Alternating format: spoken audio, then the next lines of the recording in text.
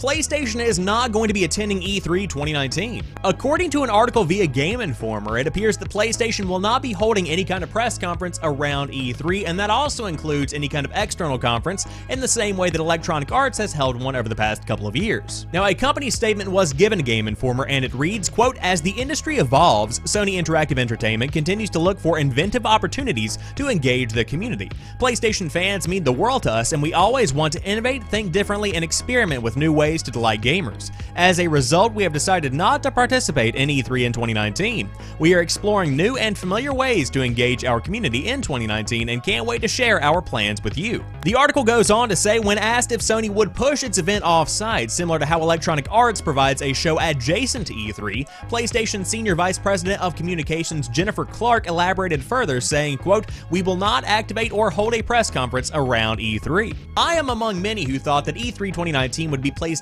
time to shine because they canceled the PlayStation Experience for 2018, which is of course a large PlayStation-centric event where the company would normally show off a lot of their stuff, but they canceled that one for 2018, and so now with the cancellation in E3 2019, what could Sony possibly be planning, especially with the impending launch of the PlayStation 5, or at least the impending announcement? So why is PlayStation bailing on the E3 conference for the first time in the conference's history? And I think that can be chalked up to a couple of different variables. I think one big variable here is actually the success of Nintendo, because Nintendo doesn't necessarily hold any kind of main stage conference at E3, and they haven't for many years now. And so, with the success of Nintendo, of course, mainly fueled by the Nintendo Switch, you still have this proof that you don't necessarily have to have a press conference to be successful in 2018. The internet is a fantastic tool for avoiding any kind of human interaction.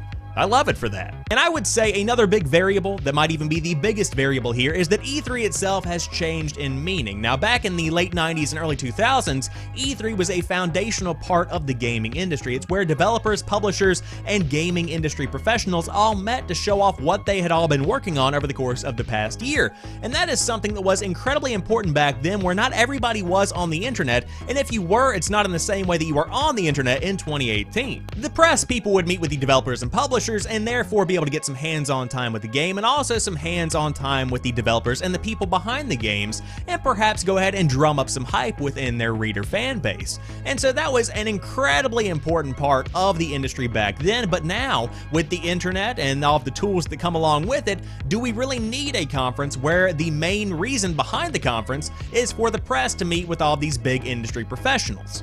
You could argue for it, you could argue against it. In my opinion, you don't really need it. Now, don't get me wrong, E3 is not going anywhere because of the power of the name E3. Many people outside of the gaming culture know what E3 is because that's the one time of year where the video game industry really does get the spotlight on a lot of major publications. Now, a couple of years back, whenever E3 was opened back up to the public, that's when we began to see a shift, because up until then, it had been somewhat of a closed-off trade show. It's where industry insiders could go in and converse and collaborate and things along those lines. But now, with it being opened back up to the public, it's clear that E3 is beginning to shift from a trade show primarily to more of a fan conference. The question remains, what is the future of E3? How is the conference going to continue to evolve? Of course, with the absence of PlayStation in 2019, does that mean that Xbox might pull their show from the lineup in 2020, or are they going to remain on board?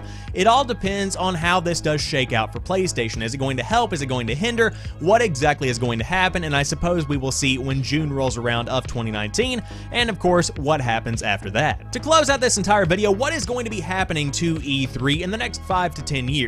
Personally, if I had to guess, I would say that it's going to begin to trend more towards this fan show kind of experience where people do happen to meet up, share a love of gaming, and developers can choose to show up if they so choose, but it's not going to be quite as important as it has been in the past. But that's just my 2 cents. Let me know what you think in the comment section down below. Do you believe that E3 is a very important and foundational part of the gaming industry and always will be, or do you think we could go without this entire conference series altogether?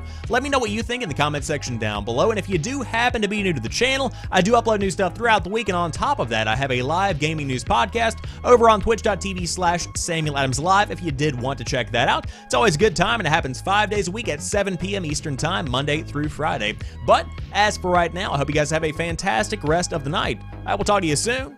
Peace.